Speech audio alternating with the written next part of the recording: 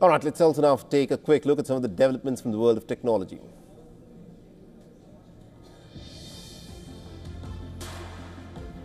The futuristic concept aircraft are taking center stage at the 15th China International Aviation and Aerospace Exhibition, wowing visitors with sleek sci-fi inspired designs. Now, among the highlights is the Beatty White Emperor Type B, a stealth aerospace fighter replica stretching 22 meters, impressing the attendees with its streamlined camouflage look.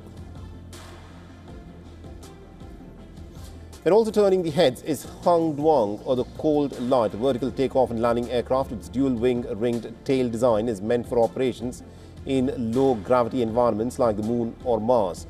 The biennial Airshow in China, featuring daily aerobatic and military jet demonstrations, is slated to continue until Sunday.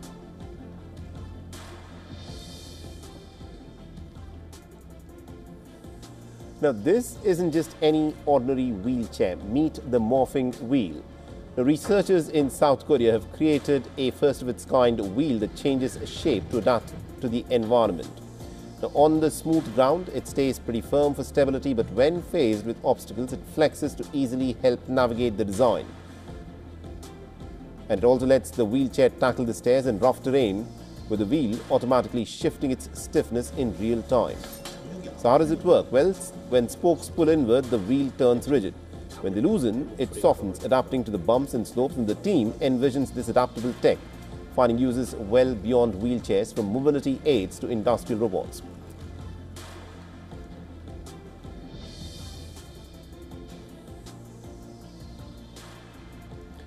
Now, OpenAI, the company behind ChatGPT, is reportedly developing an advanced AI assistant known internally as the operator that could handle tasks directly on your computers. Now, this assistant is expected to help with activities like writing code, booking travel, and performing other automated tasks, now especially through a web browser. Microsoft-backed OpenAI is just one of the several companies that is doing research in this area. Last month, Anthropic added similar functionality to its Claude AI model, allowing the users to automate various tasks.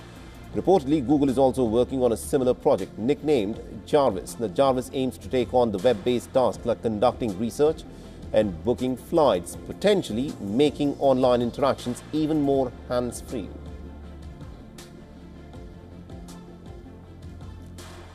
For all the latest news, download the WION app and subscribe to our YouTube channel.